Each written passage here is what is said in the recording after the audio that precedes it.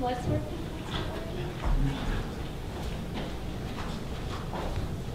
Remind me again where you're from? I'm going to introduce yourself. What is it? Okay. And what are we doing next? You're taking a gap. What would you like to do? Still okay? Okay. Very good. It started raining. Yes. After all day of this sort of on and off good weather. Yeah, we should be outside. I do this I now. feel like I've seen outside today. So You haven't looked out your window at all? it's to my back. I guess that's true. So much light. And I I heard have thunder. not been in there since noon. Oh. You busy bee. That's not what I was trying to say. No, I know. I was just teasing you. I was just noting that I wasn't aware. Oh my God. What? You get the irony of words, sir. All four of me and you and Daniel.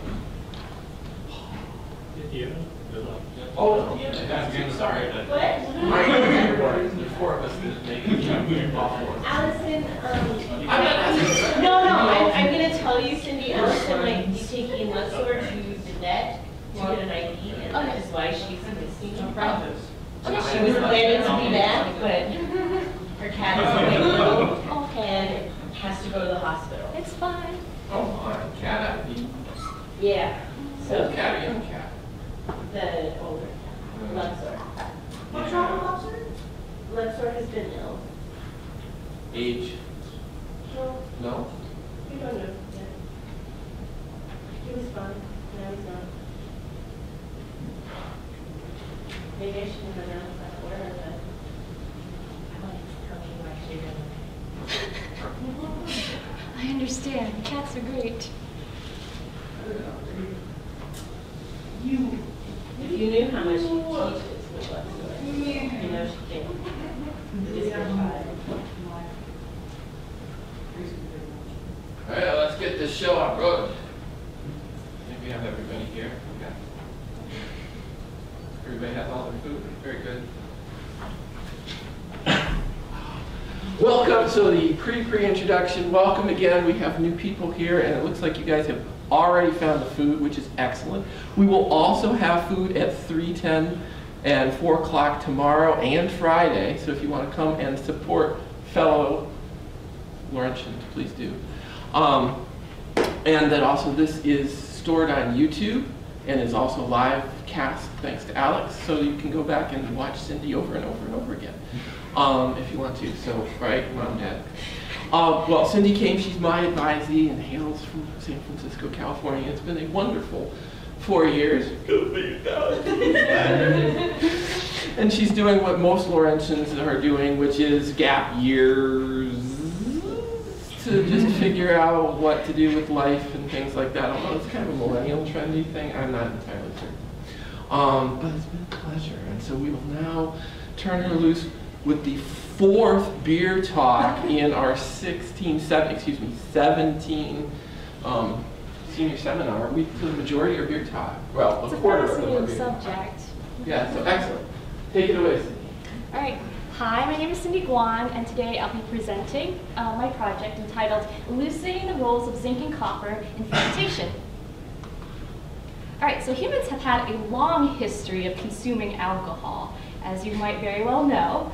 Archaeological evidence dates the earliest firm evidence of intentionally fermented beverages to around 10,000 BC, so Stone Age.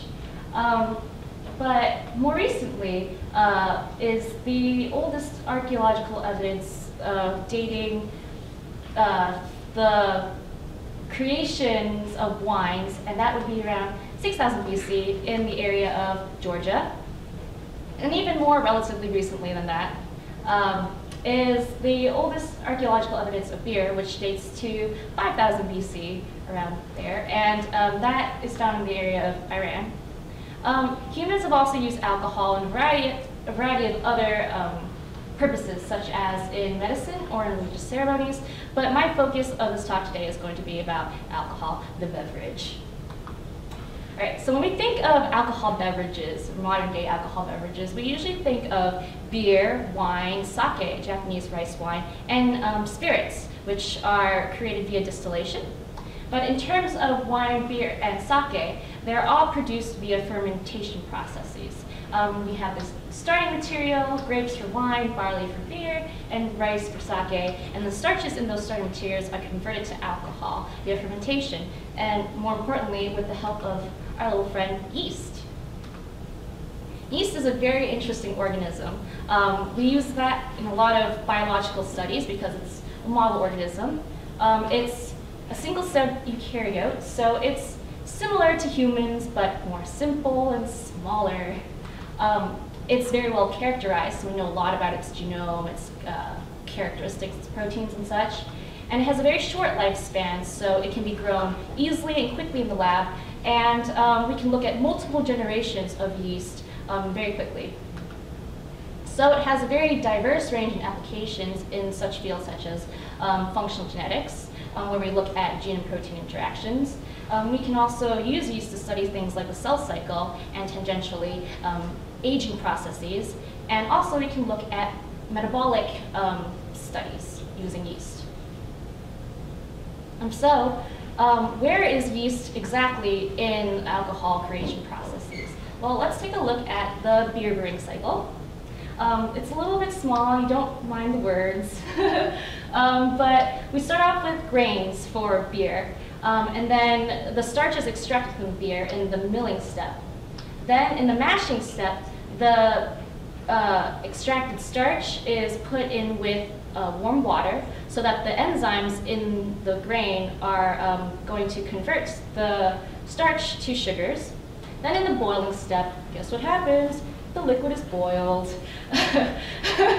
So this does two things. Well, first, this sterilizes the beer. So when you drink it, you don't, get sick because of various microorganisms that might be in there. Also, in this step, you add hops, and that's going to impart a lot of the flavors that you think of when you're drinking beer. Finally, the next step is where fermentation occurs. So this is where the yeast is pitched, thrown in, and at controlled temperatures, the yeast is allowed to eat up the sugars and convert that into alcohol. Finally, all of those particulate matters in the beer are filtered out, and it's packaged and sent to your mouths. So when we think about beer types, we usually think of three different kinds. We have ale, lager, and Belgian beer. And these can be distinguished by the type of yeast that are used in the beer. So for ale, that's going to be representing the majority of the beer types that are sold today. And the yeasts that are used in ale are going to be top fermenting yeast. So that means that in the fermentation step in the beer brewing process, they produce this pillowy, squishy foam that sits at the top of the liquid. With the lager beer in the fermentation process, they don't do that, so they're called bottom fermenting yeast. And the Belgian beer use different kinds of yeast, but what distinguishes the Belgian beer from the ale and lager beer is the beer brewing process itself, which I won't go into the details of. You can imagine fun stuff. So a question we'd like to ask when we're thinking about beer is, how can we make it better? Well, brewers have several beliefs, well, many beliefs actually, on how they can improve fermentation. And here are just several techniques that they use to do so. One thing that some brewers believe is that adding zinc supplements improve yeast vitality. Now, what do I mean by vitality? It means that, well, here's an analogy. Think about you as a worker. You're gonna get tired after a long day of work, right? Well, yeast get tired too when they ferment sugar to alcohol after a long day. So zinc, supposedly, will supplement the yeast so that they can convert sugar to alcohol faster after a long day of work, okay? Now, Germans like to do something special where they do the boiling process in copper kettles. Copper itself there's a physical, chemical reason why copper is great for this boiling step, and that's because copper is a good conductor. So it can evenly and quickly redistribute the heat during the boiling step into the liquid, and that makes for a good quality beer. But is there a more biochemical basis for why these things might be good for improving fermentation?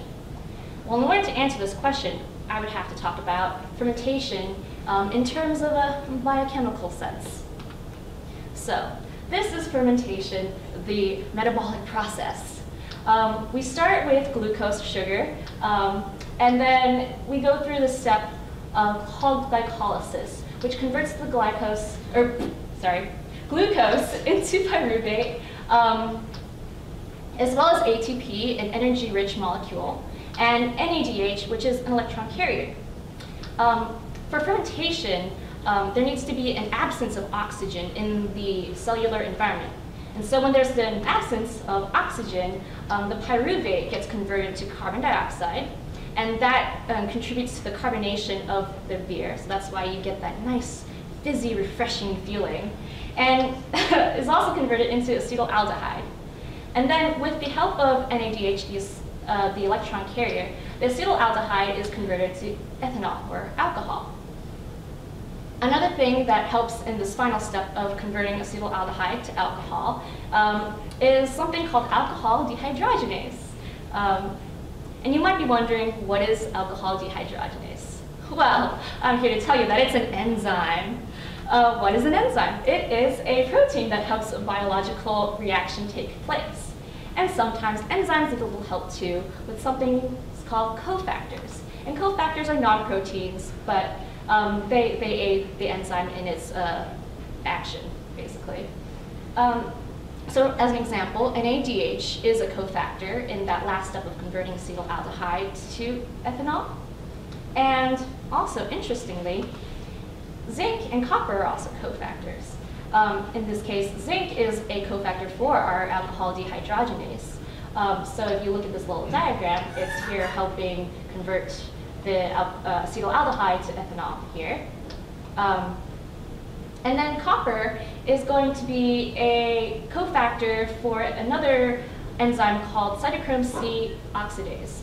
And this isn't involved in fermentation, but a different metabolic process. It's involved in a metabolic process called respiration. So if you recall, I mentioned that glucose is converted to the pyruvate in glycolysis, and then in the absence of oxygen is converted to an energy-rich molecule in fermentation. But when there is oxygen present, the pyruvate is shuffled instead into the mitochondria, where it goes through something called the Krebs cycle, pops out some carbon dioxide, and then NADH again. And then that is shuffled through something called the electron transport system, or transport chain, to produce ATP and water. And respiration produces a lot more ATP than fermentation does. So here's just a little close-up of the electron transport chain and how that works.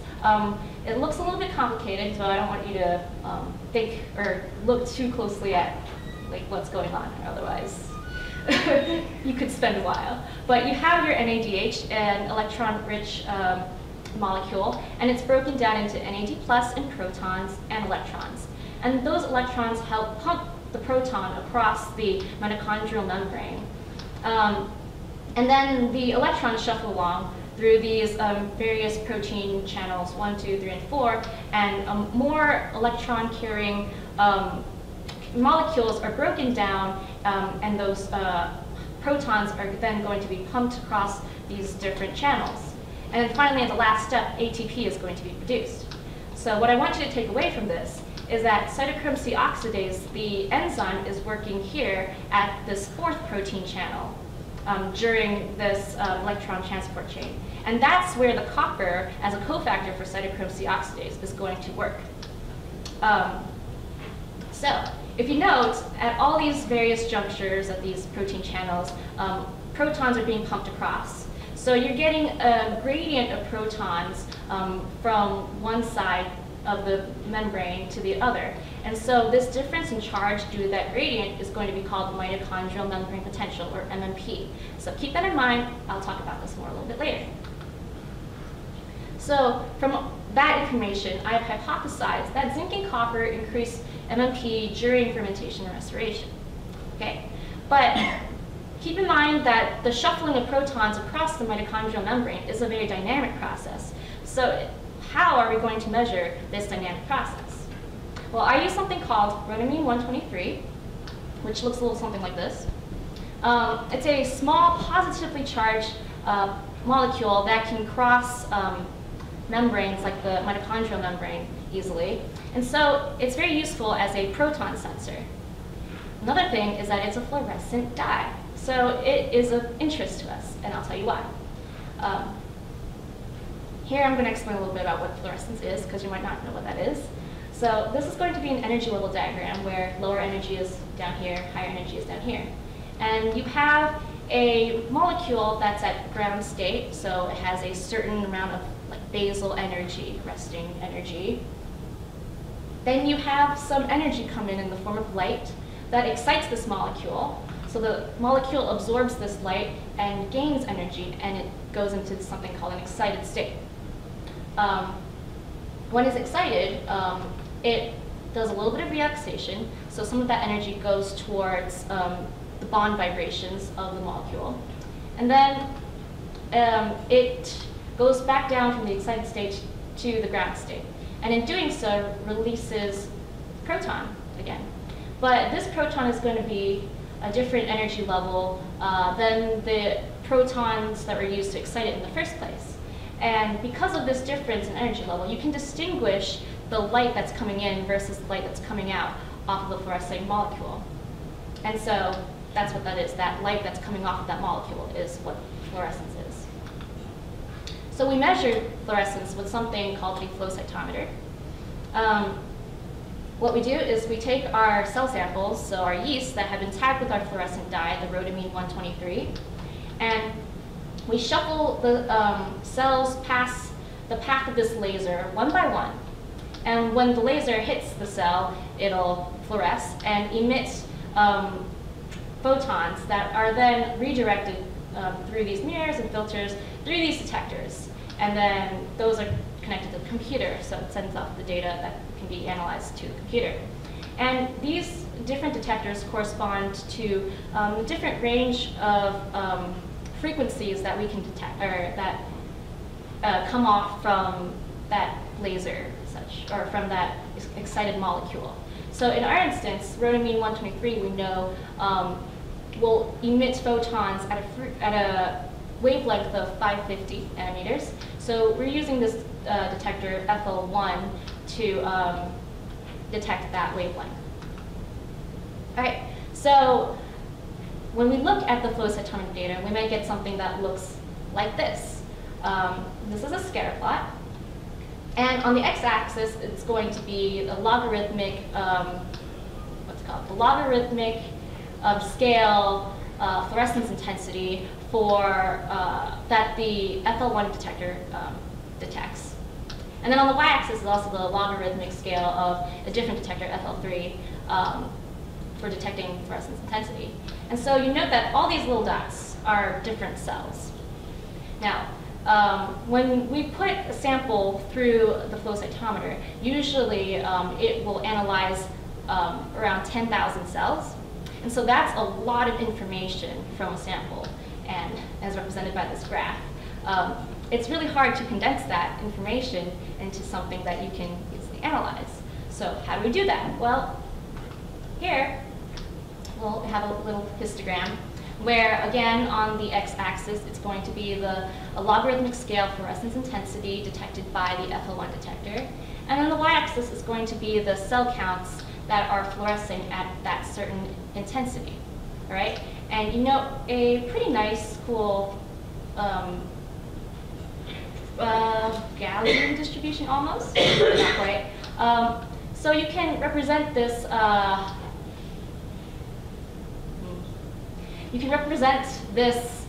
distribution using this geometric mean, which is a measure of the central value of this distribution. All right. So going back, so how did I treat my yeast, or what did I do with that?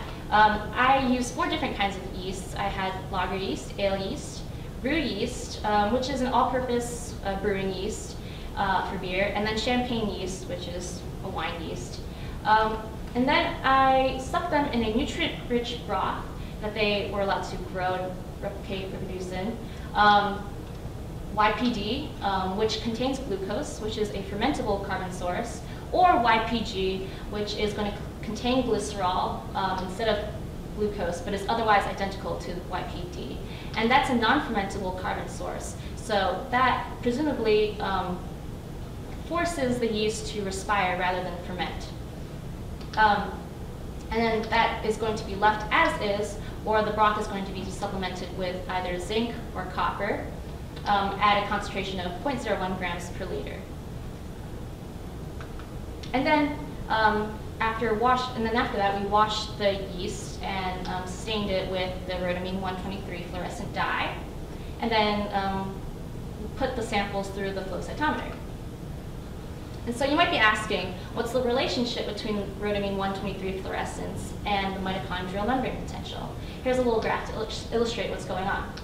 Well, the blue represents lager yeast and the red represents the ale yeast, and you've got the YPD here, and then YPD with the addition of sodium azide over here.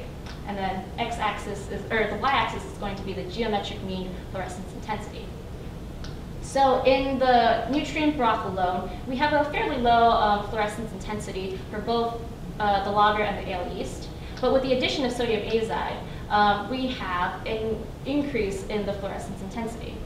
Why is that? Well, I'd have to explain what sodium azide is first. Sodium azide is a very toxic chemical. Don't play with it at home, kids. It will hinder the mitochondrial metabolic processes that are occurring in the yeast.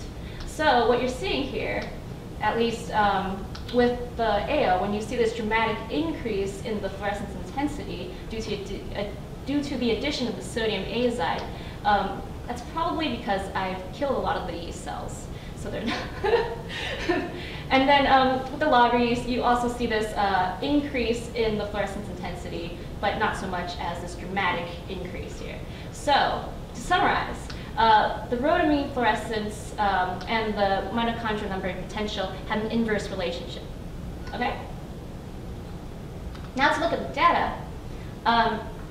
First, with the zinc supplementation, all the different colors represent the different yeast species I've used. And again, on the bottom are the various nutrient broths and supplementations.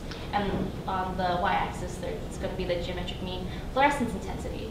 And so if you look here, overall with the YPD, so the group that is supposed to ferment, versus the YPG, the group that is supposed to respire, you'll note overall like a decrease in fluorescence intensity for the YPG group versus the YPD group. Also, with the lager yeast, you'll note that the fluorescence intensity is decreasing with the addition of zinc for both the fermentable condition and the respiratory conditions here. With ale and brew, you'll note that for YPG, it increases in fluorescence intensity and decreases in in fluorescence intensity for the YPG. And then for champagne, there's an increase of fluorescence intensity with the addition of zinc in the YPD, but then a decrease with the addition of zinc for the YPG. And then for copper, you'll note a similar trend with the lager in that across the board, with the addition of copper, you see a decrease in fluorescence intensity.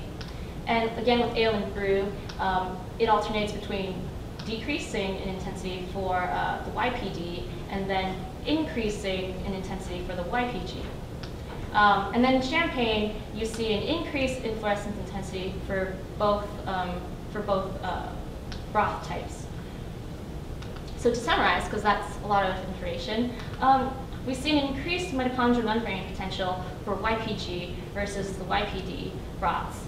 And as a reminder, the YPG broth is the one that induces respiration, whereas the YPD is the fermentation broth.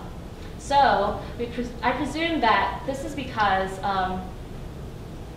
during the respiration process, you're producing a lot more ATP than you are for the fermentation process. And because of that, there's a lot more protons being carried off, pumped across the mitochondrial membrane.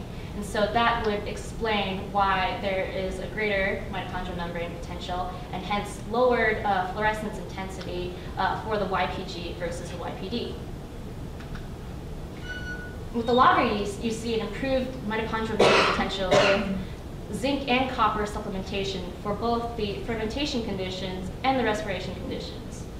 For the ale and brew, you see an improved mitochondrial membrane potential with the zinc and copper supplementation in the fermentation conditions, but a decreased mitochondrial membrane potential in the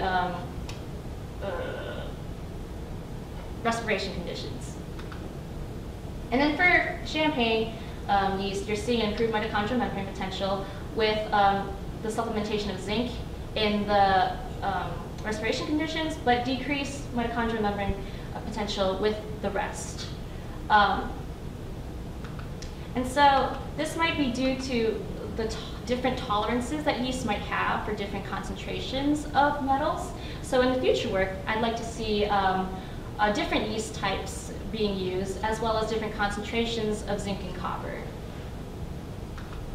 And the implications of this work is that supplementation of yeasts can be used to optimize the fermentation process. And this is especially important for industrial brewing where time is money. And also, I didn't mention this before, but yeast also can play a very important contribution to the flavoring of the beer. So supplementation with metals could alter the metabolism enough to alter the flavor profile of that beer. So it'd be fun to look into that in the future. And finally, I'd like to acknowledge Professor Hall, Professor Donahue. You guys contribute a lot to my understanding of this topic. Daniel Martin, Wayne from the stock rooms, you guys are awesome. You guys helped me a lot with procuring stuff. My Chem 680 cohorts who were just there to really beat into me that I need to work on my presentation skills. Thank you. And Julie Judowski and Jason Park, you guys listen to me. Celestia in my heart. Somewhere in the corner. Like here. Thanks, guys. Questions? Oh, questions?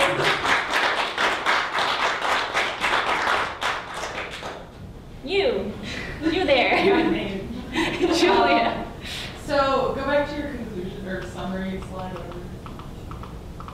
Yes, ma'am. So why is it that you're seeing decreased mitochondrial membrane potential with the copper condition for the YPG, which is supposed to be respiring, and copper, from my understanding, is enhancing the productivity of cytochrome C? I like that question. That's an excellent question. I'll answer that question. So, as I said, the concentration that I use for copper, I only use one concentration in this instance. And so it might be that for these yeasts, their tolerance for this concentration might be a lot less than for different kinds of yeast, like the lager, which saw an increase. So it could very well be that the concentration is too high, and that might actually prove to have a cytotoxic effect on these yeasts in particular. Did I answer your question? Can I just ask kind of an extension of that Of course. question? So what range, if you were going to test more concentration, what range would you like to go higher and lower, or just lower? Is this on the upper limit of what you would like to use? And then also, how did you actually introduce it? Is it, in what form did it come in? Like, is it a salt? Is it? I introduced it in a salt, or I should probably answer this in chronological order. Okay. Well, because I noticed some cytotoxic effects, or what I presume to be, what I think is cytotoxic effects with some but not others, I think this would probably be more on the upper range of the concentration I've used, but I would still go further up and lower as well to look at the limits of supplementation. Also, I introduced them in the form of salt, so I put them into the nutrient broth before introducing the yeast. What's the other end? Oh? It's a salt, so Oh, chloride. copper, what? Chloride. Thanks. max sulfate, but I couldn't find it in the stopper, so I just went with chloride. Other questions? Oh, we just lost my train of thought. I'll train one. Oh, just kidding. I got more. Go ahead, Dave. Oh, go ahead. Can you go back to your actual bar graphs? Maybe the copper one. So some of these bars seem not very different. Do you have any way to say if that's actually a significant difference or not? Not with the software I was using, no. There's a statistics test that I could use to look at the distribution, see if that was significantly different. But in this case of looking at geometric mean, I can't do that. But even though they don't look that different, the numbers are different. It's just a matter of the axes I use. I think that's the problem. If you were to, is this just like one, I know it's 10,000 cells, but it's going to be mean of a distribution. Yeah. And so it is technically just one number. If you run it again and again and again, do you get the same geometric mean? Do you have any idea of the sense of variance, even if it's the same sample? No, I can't answer that. When I run it again, because I did this several times, but I just like, I can't like show different sets of data from different sample runs because of that variance of fluorescence is going to fluctuate enough that it just wouldn't make sense to compare them like that.